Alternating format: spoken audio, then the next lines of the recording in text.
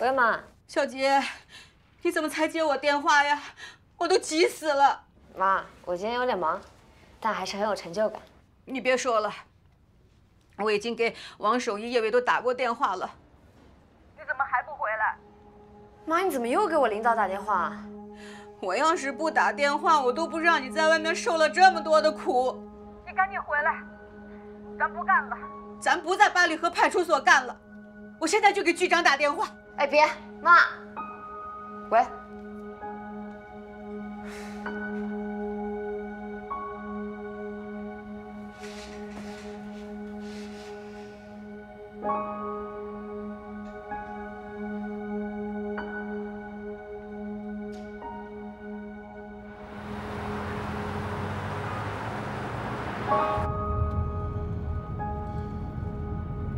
师傅，师傅！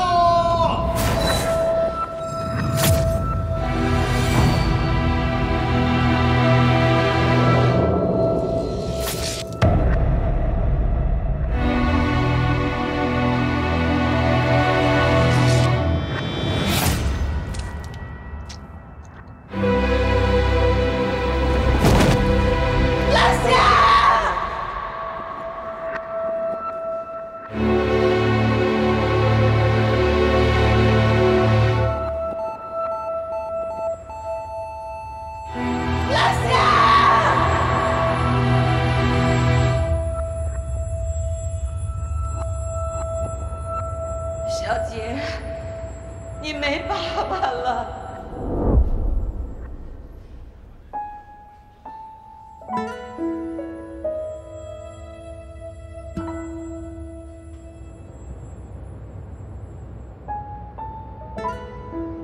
你妈早上还给我们打电话，让我们好好的关照你。用她打电话吗？她打这电话干嘛？她不打电话，我们也会把你照顾得好好的呀。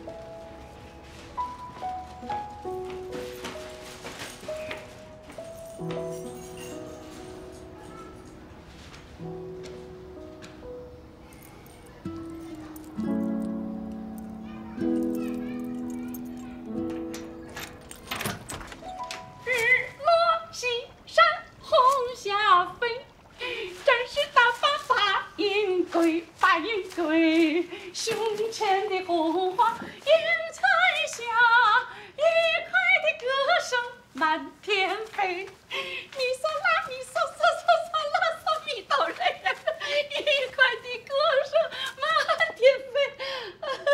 儿子，儿子，李大为，哎，李大为，李大。日落西山风乍飞，准时打扮把云关。见习警员李大为向您报道。上席，吃饭。哎呀，真帅呀，我儿子，我看看我真帅。哎呀，你说头一天上班就这么连轴转，大宝。大帅哥辛苦了！北镇民夫，那我换个衣服去啊。去吧。这的红花映彩。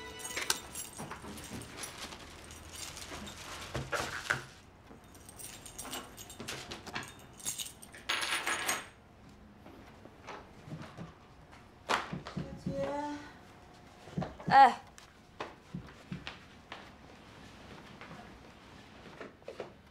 妈，你怎么了？不舒服，没胃口。是受凉了吗？喝点感冒药吧。王守一都跟我说了，说今天你去执行任务了，还特别危险。哎呀妈，不危险，就是个普通的纠纷，所里好多人都去了。既然有那么多人去，为什么还让你去？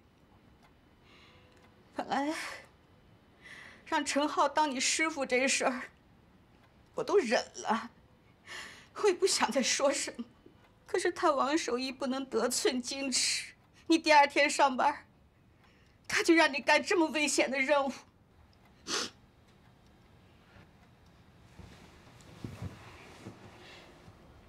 是不是陈浩也撺掇你去的？没有。我就说，不能让陈浩当你的师傅，他有什么资格？当年他当你爸徒弟的时候，他但凡稍微聪明一点、机灵一点，你爸都不会牺牲的。妈，过去的事儿咱不提了，行吗？怎么能不提？你爸命都没了，你还落下晕血的毛病，那也不能怨程所吧？为什么不怨？啊，那毛病我早就没有了，所以这事儿也不要再提了。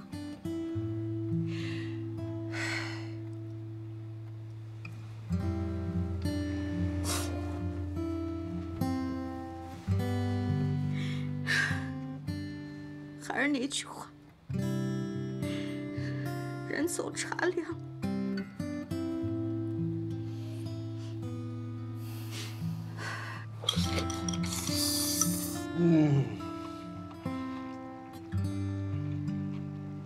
妈，您别这么看着我，我都不好意思吃了。啊？你说什么？你再说一遍。不好意思吃了。哎呦，你会不好意思？哎，我还真得见识见识。哎，当初考大林蛋的时候可都没说过这词儿。留点面子，是吧？我这性格也是随您啊。什么？包工队的一姐，土方工程的女魔头，心胸就像大海一样宽广。他们都对我很好，是我自己不想搞特殊，当个警察还那么娇气的。行了，妈，咱不提过去的事儿，你陪我吃口饭好不好？我真的饿死了，我1天没吃饭，好不好啊？别哭了，穿鞋。哎呀，吃慢一点，你怎么这么狼吞虎咽的？你咋噎着啊？哎呀，是不是你们派出所那食堂伙食不好啊？哦，那倒没有，挺好的。就是我们呀，一出任务就没点儿。你到了饭点有事儿，你总不能跟人说你等会儿，等我先吃个饭，是吧？那当然，那得先干活了。哎呦，这工作还真是挺辛苦的。来，妈给你盛点汤吧。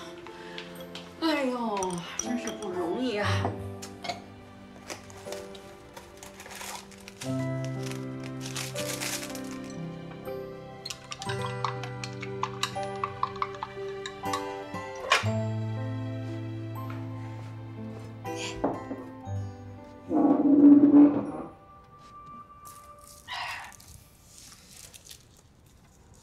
你累了一天了，怎么不吃啊？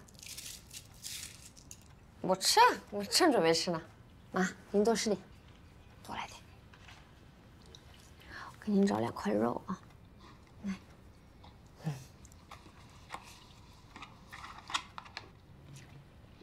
还不错吧？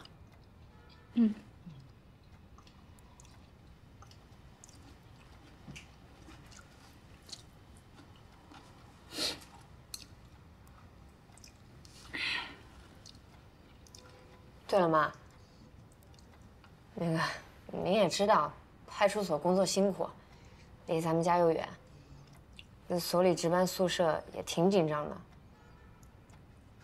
所以我想在派出所附近租个房子，就平时上班就住那儿，休息的时候我就回来住。不是，哎妈，您又怎么了？您别这样，我不租了，行吗？不是，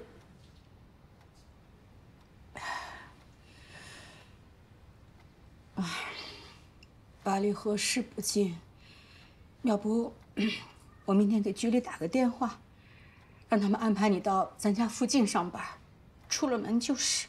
妈，我求您了，千万别打。我不租了，我来回跑就是。小杰，妈这也是为你好，我知道。儿子，妈想了一下啊，你不是新参加工作的吗？你得呀多干活，得抢着干，还得积极参与，知道吗？而且得随叫随到，啊。当然说到随叫随到呢，是这样的，咱们家呢离你们派出所确实远了点儿。我是这么想的啊，我呢想在你们单位附近呢给你租个大房子。妈不用，别浪费钱。什么叫浪费啊？给我儿子花钱是浪费吗？啊，我挣钱我不就给我儿子花的吗？哎呀，这些事儿你甭管，你只要高高兴兴的干好你喜欢的事儿就行了。那妈就没事了，钱我就负责挣，你甭管这些。妈。这您挣的钱也是辛苦钱啊！再说从小到大，您都是一个人养家，我现在好不容易工作了，我不得分担一下家庭的压力吗？哎呦，儿子，来，把脸往前伸。哎呦，我的大帅哥啊，你怎么这么懂事，这么懂事呢你？啊！太懂事了，正是因为赚钱不容易，所以花的时候才要开心，才要痛快，啊，就这么定了啊！你甭管，你不是说了吗？你妈是一姐，你妈是女魔头，你呀只管去住就行了啊！我负责租。行吧。你等我发了工资，把房租打给你。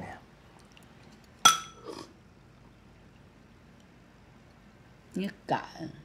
不是妈，我就呢？你给我闭嘴吧你！吃吧。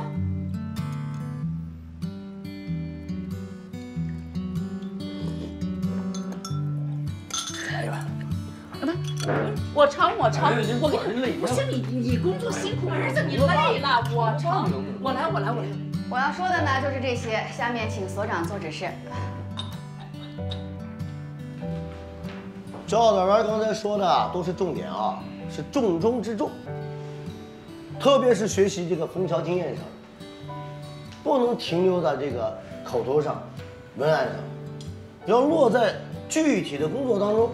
尤其你们新来的一些见习民警啊，更要认真学习，明白了吗？明白。就拿阳光小区这个事件来说吧，处理问题之前呢，一定要做这个细致的调查工作，不然的话那就是激化矛盾，不是化解矛盾。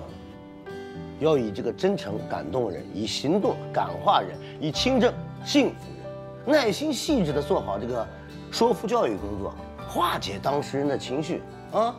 消除隔阂，起到这个大事化小、小事化了，把这个矛盾啊化解在基层当中。咱们的新人夏洁同志，在这次事件当中，是真正做到了用行动感化人，真不愧是我们的一个英雄之后啊，非常的英勇。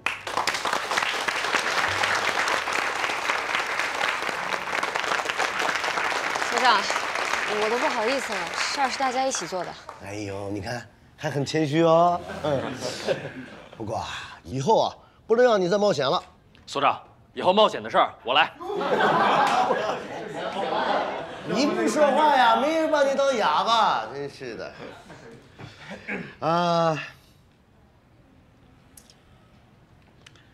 有人说啊，我对这个阳光小区的居民呢太纵容。我能不纵容吗？我在这里工作了30年了，我是眼瞅着他们从农民到进城打工，他们还没有学会如何成为一个城市居民啊，还不知道这个城市的这个生存法则呀。他们不懂，我们懂啊，是不是？我们工作的职责之一，就是教会这些新城市居民一步一步变成这个合格的城市居民，遵守城市的生存法则。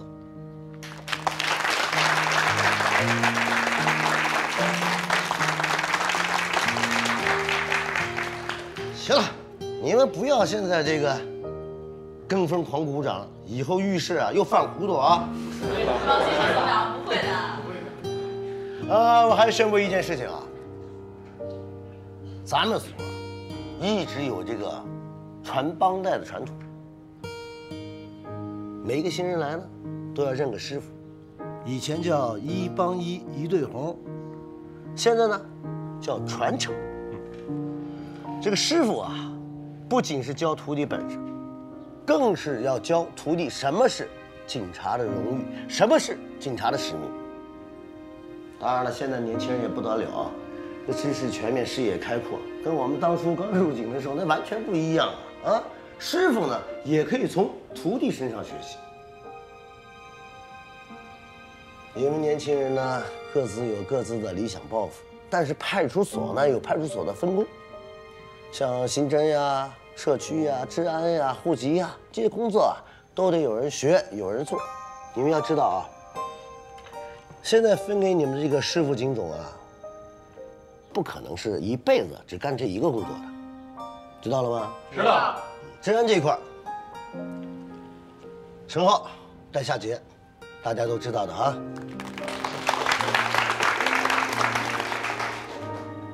曹建军带杨树，这是一对明星组合啊。建军在咱们所是屡建奇功，杨树呢是高材生，是局里面重点培养的对象。鼓掌。所长，人家是北大的高材生，我能带吗？你还谦虚上了？你当然能带了你。杨树，给你师傅表个态。师傅，我一定跟您好好学习。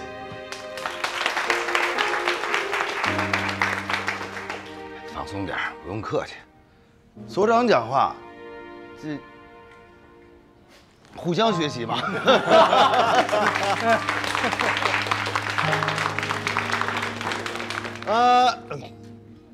社区，张志杰带赵继伟。社区啊，志杰我就不用多介绍了啊，他是咱们所的全才、全能人才啊。赵继伟，跟你师傅好好学啊。所长，那我呢？那不像你，真是。李大为，给你分配的是咱们所能力最强、经验最丰富的程新成警官。好。等，哎，所长，不对吧？怎么不对了？我哪还那能耐呀？师傅，我觉得你行。说你行你就行，不行也行。好，散会。没，所长，所长，小林，哎，所长，不行你教啊？不，我干了，我干了。咱们俗称说的叫。哎，小钱，哎，杨叔啊，出警。啊，是吧？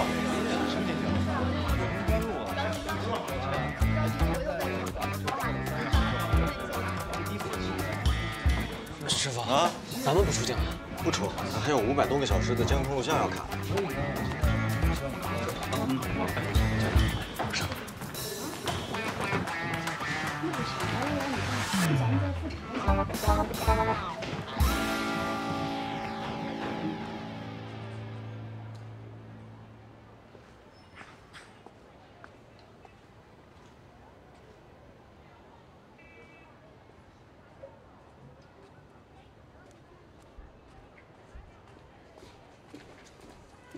所长。哎，我的娘哎！你蹲这干什么呀？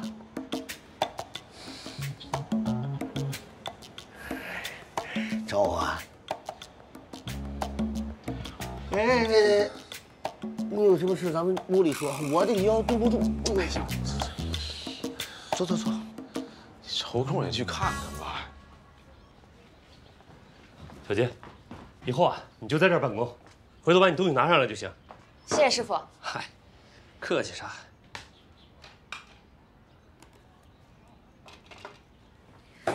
师傅，其他新的警察也都有办公室吗？当然没有了，别说是办公室了，现在连个桌子还没有呢。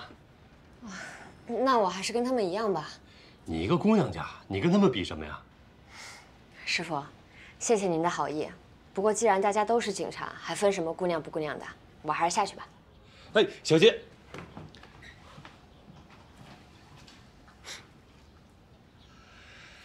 跟师傅一个脾性啊。哎，你坐，你坐。哎呀，我坐什么坐呀，所长？咱不都是说好，你也答应了，你干嘛还这么折腾我呢？我答应你什么了？我折腾你什么了呀？哎，我说所长，你不带这样的吧？我不带哪样的呀？好，好，好，那我今天就再给你明确一下啊，那个李大为我带不了。你为什么带不了呢？我老了，操不起那份阶级。陈金城，你有事说事儿啊，你不带骂人的。你在我跟前称老，你不是骂人的吗？哎呀，我跟你讲，岁数代表什么？岁数代表的是经验。那我有经验，我带别人行不行啊？你给他找别的师傅吧，我带不了。哎，我刚刚在楼下我宣布的，你现在让我，你让我这个所长怎么当啊？哎呀，真是。金城，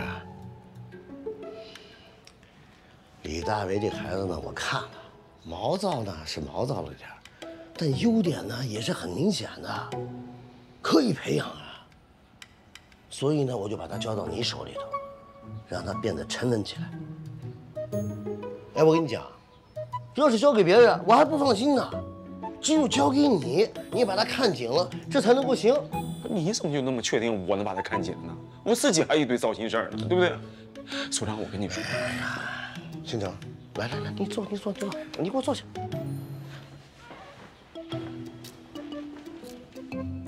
你这个痛点在哪儿呢？我知道。自从当年你受了委屈以后，你这个心态就变了。其实事情到底是怎么回事，大家伙都知道。这个事情呢，已经过去了，就让它过去吧。哎，像咱们这个岁数的人啊，还把这个时间精力还放在这老黄历上面，那不行啊，是不是？你放心，我不会让你像高潮那个岁数人一样哪往前冲，你只要干好你的本职工作，帮我把徒弟带好了就行了，行不行啊？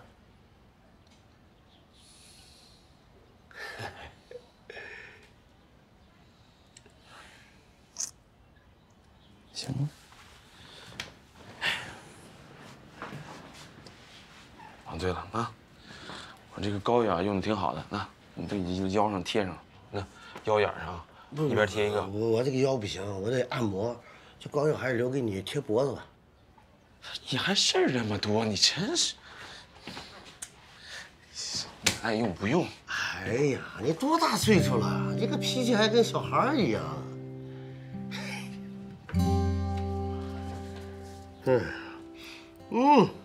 一定要盯死嫌疑人，知道吧？回头你们换自个儿的衣裳啊，去吧。告诉我，哎，来，那个小孙他们这个工作总结写的不行啊，得再具体一点。行2天之后交。好，提醒一下啊。我知道。给你们先去吧，啊。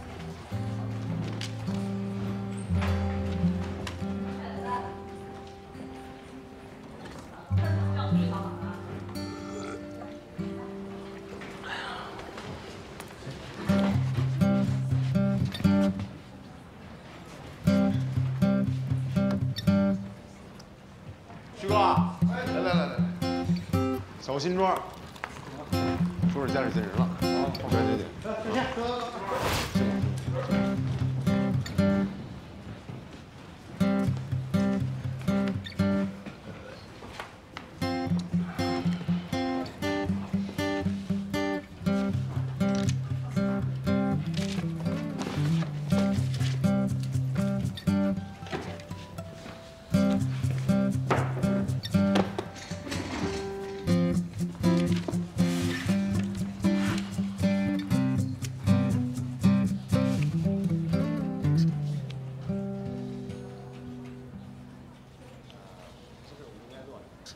多大岁数了？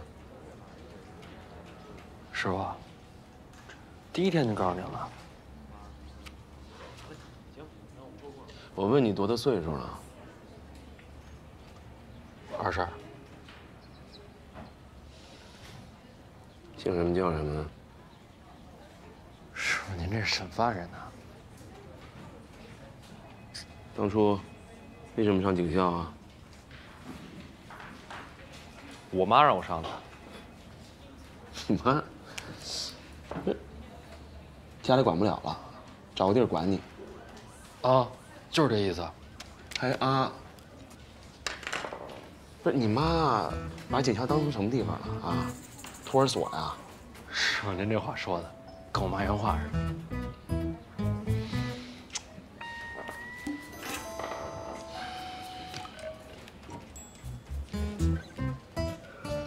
师傅，您喜欢喝枸杞啊？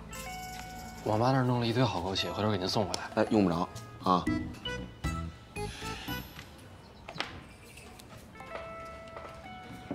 哎呀，师傅，您是不是不喜欢我呀？不想带我？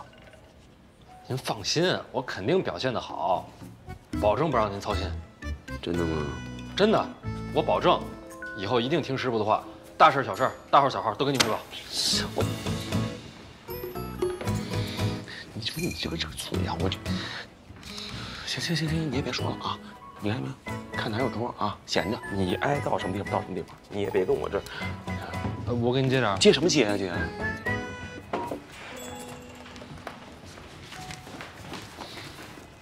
你给我搁那，你搁那。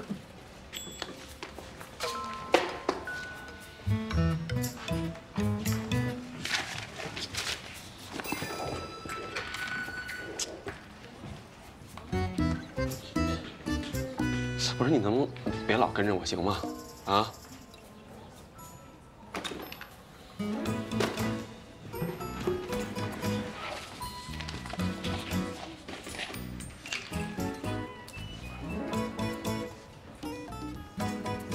哎，桌子就这地儿。这不是我的，这是杨树的家，都一样，我就用个抽屉啊。走啊。哎，你的。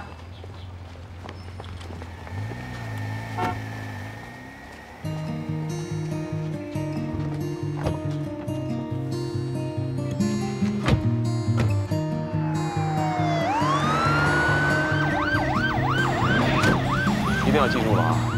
有刀的情况下，先卸刀，再制服他们。一定要保护好周围的群众。什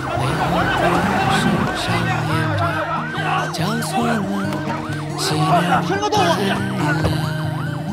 这种情况下，一定要在车内给他制服啊！知道？喂，你好，八里河派出所。小杰，你今天就是跟着学习，问我就好。开出花朵，习惯奔跑，追问对与错，重复多少相似的时刻，一步一步走过。八里河派出所的，你涉嫌吸食、贩卖毒品。你别打我！哎呦，干什么呢？拍电影呢。杨硕，赶紧吃饭啊！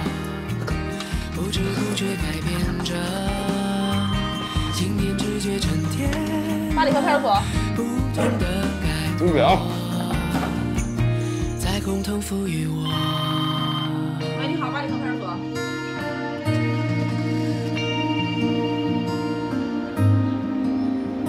师傅，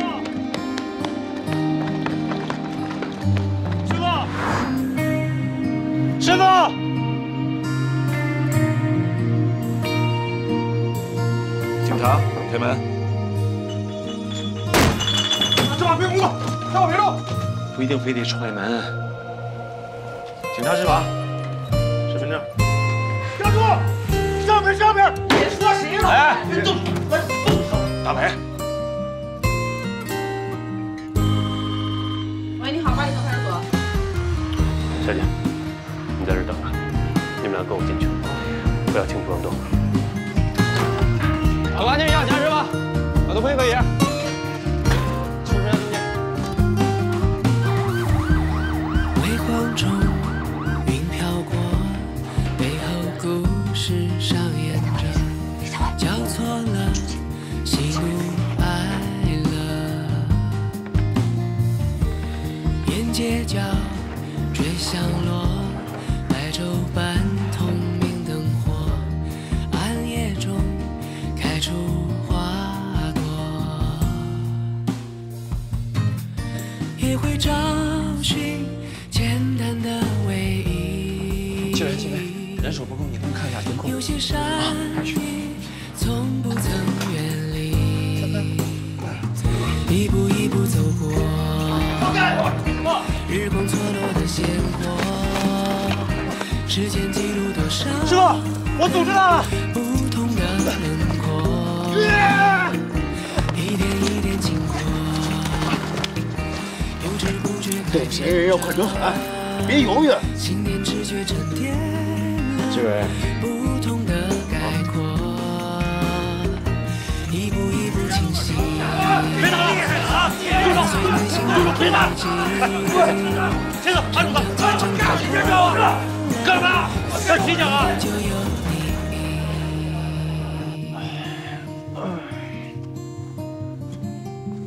你怎么进男生宿舍？你管我？这就是警察吗？哎呦，我是不是做噩梦了？民警就是这样，大多都是鸡毛蒜皮的小事，习惯了就好。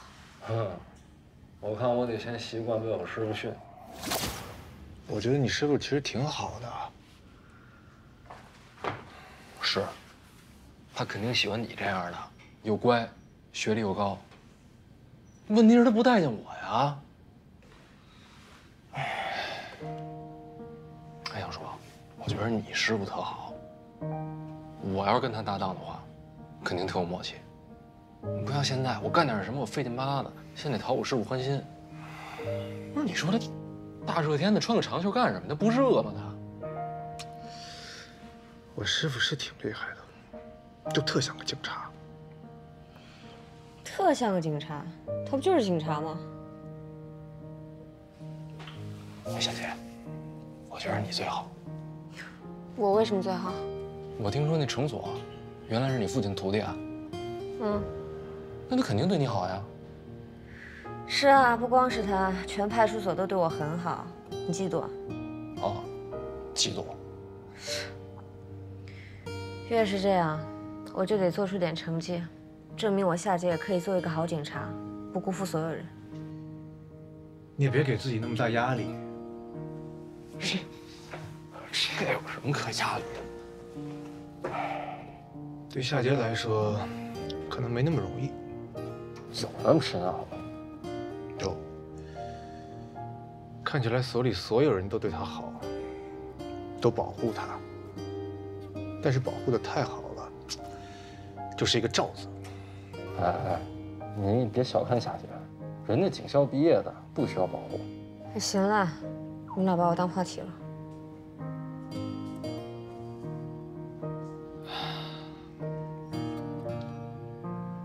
你们三个饿吗？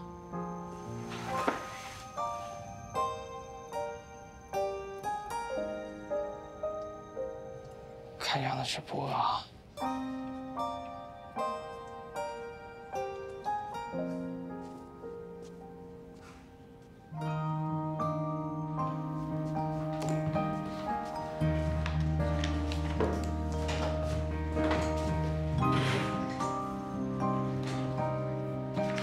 好了，下班了，明天再看吧。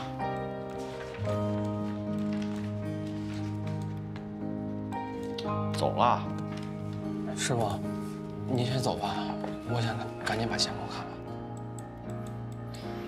你别着急啊。是吗？我想出任务。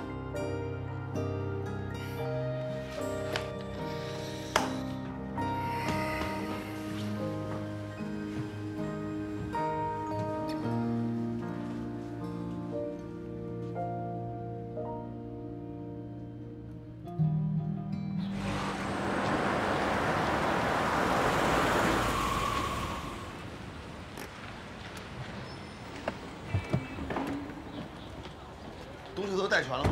带全了。哇，这妞又出警了。南大街上不好说，人被盗了。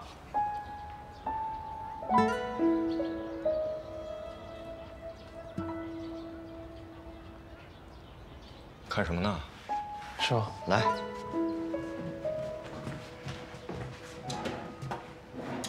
这个给你啊。以后不管是出警还是日常工作，用笔记本记，别再拿几张白纸糊弄啊。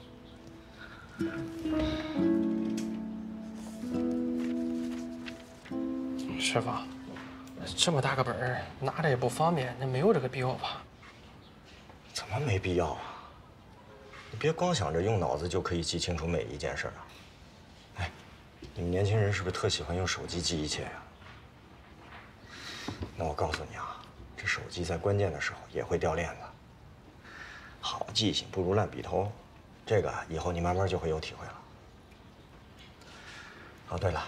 你还要再准备一个开会专用笔记本，内容可以潦草，可以你自己都看不清你自己写的是什么，但是标题和日期一定要记清楚了。这东西平时没什么用，但到要用的时候，那是真要命，有了就能保命。没这么夸张吧，师傅？师傅还会坑你啊？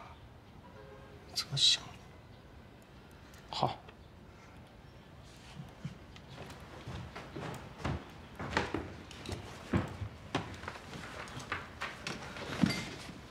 走，我带你出去转转。真的假的，师傅？笔记本。师傅。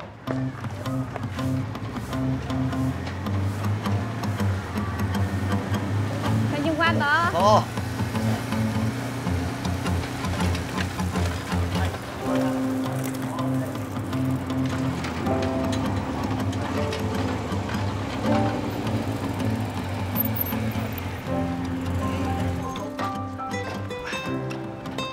张警官来了。哎，早啊！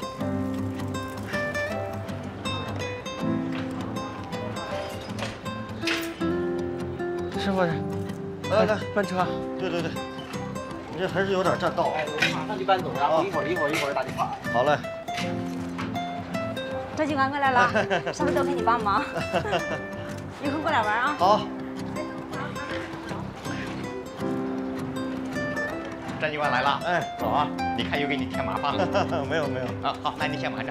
哎，张警官，您这烧水呢？啊，烧点水。哎呦，您这用火还得注意啊。行，放心吧。啊，一会儿烧完我就熄灭它。对，然后你这个一会儿还收拾收拾啊。好，辛苦了啊。师傅，哎，这小区里谁都认识啊。那，咱们这社区警最重要的工作之一就是交朋友。交朋友，我记下。对，只有朋友多，熟人多。以后啊，这刑警队包括各级有关部门来找咱们的时候，咱们才能说出个1、2、3来，知道了吧？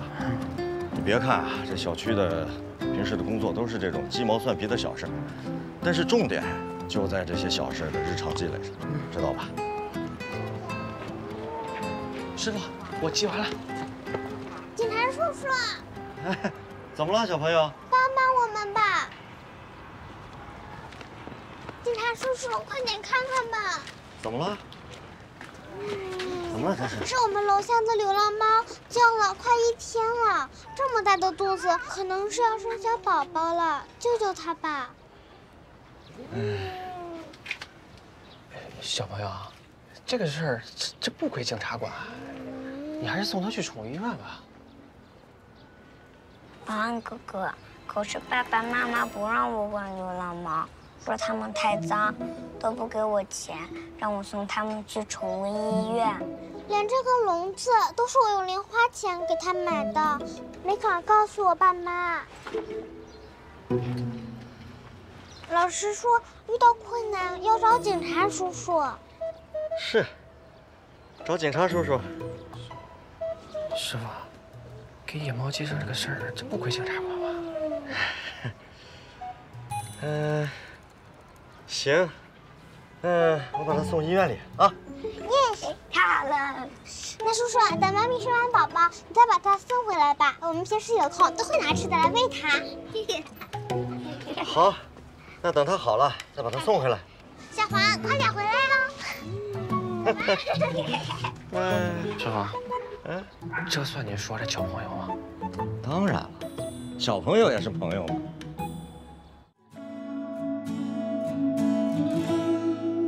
像颗种子，吻了季节，捂热凋谢，暖你手，风的影子追着绿叶，选择妥协，拥抱爱，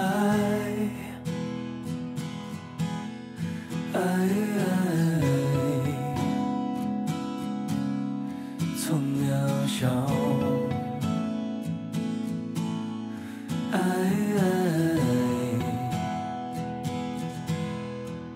相处远大。梦与灰，是明明眼的眼睛，听雨离开花蕊，落着你。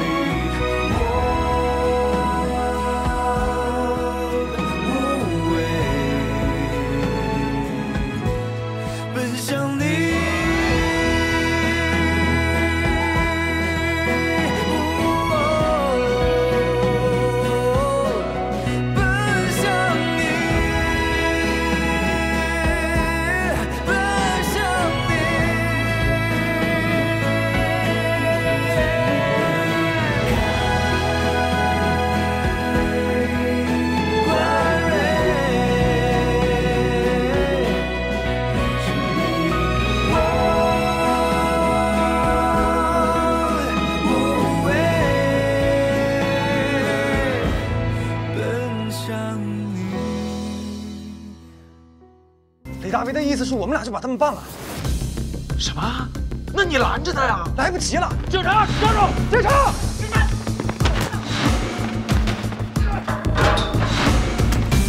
站住！别跑！警察！